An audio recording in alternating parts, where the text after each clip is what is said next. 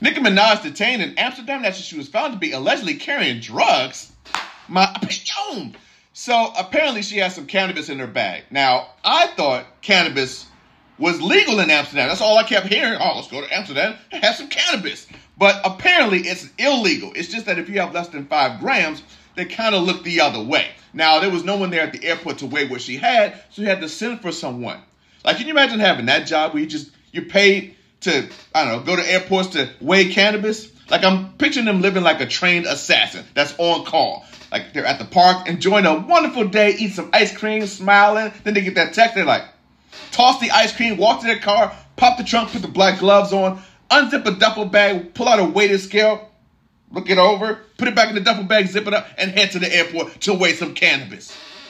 I watch a lot of movies. Anyway, so while they were waiting for this person to weigh the cannabis, someone in her entourage, he claimed it was his, that even though it was in her bag. Now, does every celebrity, do they have a fall guy? Because I know Diddy had one for the drugs, not the DV. So I guess when I'm a celebrity, I got to hire a fall guy as well. So when I get to customs, they'll be like, sir, we found an unusually large amount of lesbian porn in a pocket vagina. And I'll be like, Regina, because I'll be equal opportunity in my employment. And she'll be like, yeah, that's mine. And I'll be like, yeah, it's hers.